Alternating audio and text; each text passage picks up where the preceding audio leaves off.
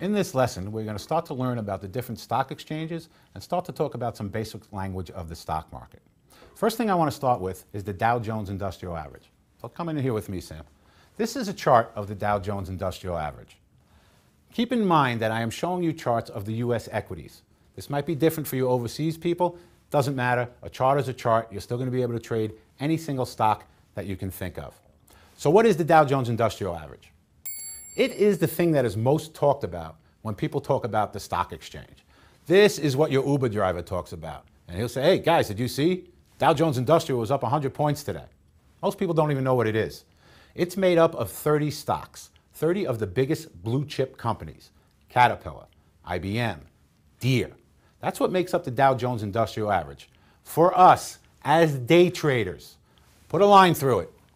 We could care less about the Dow Jones Industrial Average. There are many days during the day where I'm trading. At the end of the day, someone will ask me how the market did today. I have no idea because we do not follow the Dow Jones Industrial Average. Why? It only has 30 stocks in it. It's not giving us a big enough view of what the overall market is doing. So if we're not watching the Dow Jones Industrial Average, what are we watching? What we have to watch and pay attention to at all times is what we call the Standard & Poor's 500. And for obvious reasons. Here is a chart of the Standard & Poor's 500. This gives us a much better view of what the overall market is doing. It has 500 stocks in it.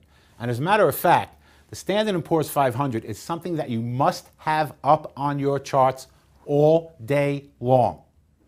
Generally speaking, when the Standard & Poor's 500 is going up, we want to be buying stocks and be long stocks. And when the Standard & Poor's 500 is going down, we want to be short stocks. Which brings me to my first extremely important lesson in day trading. There's an old saying on Wall Street that the trend is your friend. And it could not be more important in day trading. When stocks are going up, we want to be long stocks and we never want to fight the trend.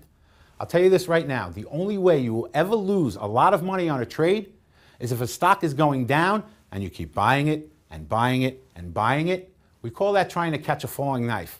It never works. So don't ever keep buying or selling a stock. Try to find the trend of the overall market and be with that trend. First very important lesson. The trend is your friend. Don't ever fight the trend. So how do we follow the S&P 500? And we do that with what we call an exchange-traded fund. An exchange-traded fund. So what is an exchange-traded fund? It looks and acts exactly like a stock. And in this case, the symbol for the Standard & Poor's 500 is the SPY. Sometimes we call it the spiders, the SPY. As a day trader, this has to be up on your charts all day long. So an exchange-traded fund, what it is, it represents an entire group of stocks. So rather than trading one or two individual stocks, if we can figure out the overall trend of the market, we can just trade one stock rather than being in 10 different places. They have exchange-traded funds for every industries of stocks, and I want to talk about a couple of them because they're important. Let's talk about GLD, which is the exchange-traded fund for gold. This actually tracks the physical price of gold.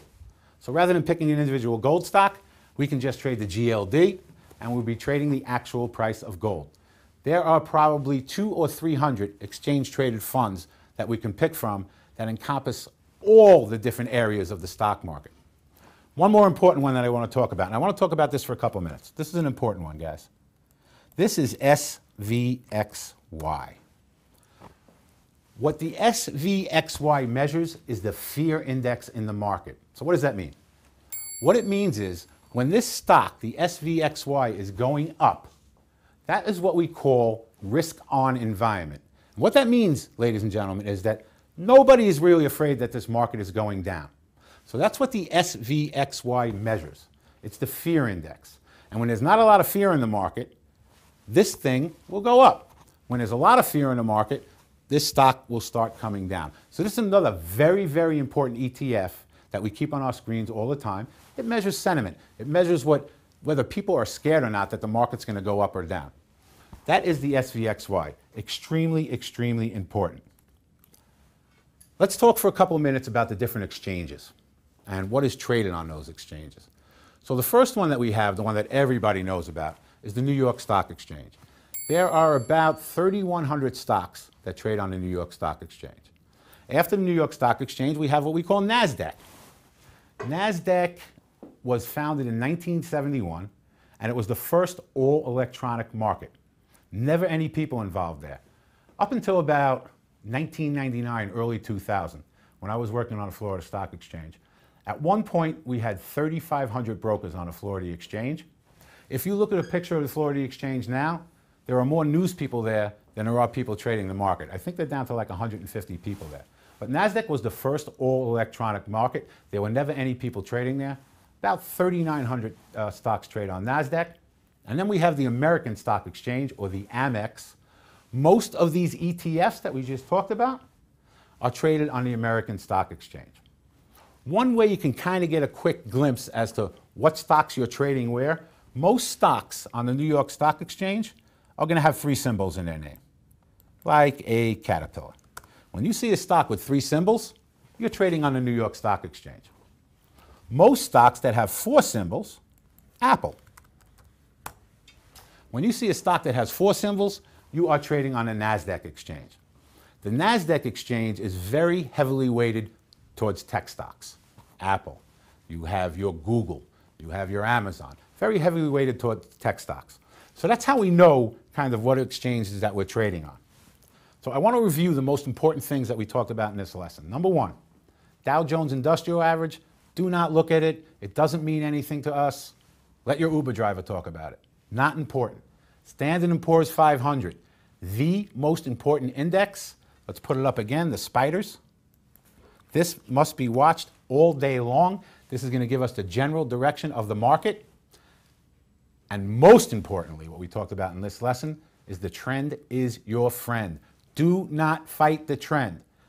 I cannot tell you how many people have gone through their trading accounts thinking they have picked the bottom of a stock or thinking they have found the top of a stock. It doesn't work that way. We're going to teach you exactly where to put your orders in to buy and sell stocks. But one thing you will never do as a day trader is keep buying a stock as it's going down or keep shorting a stock as it's going up. Let's move on to the next lesson.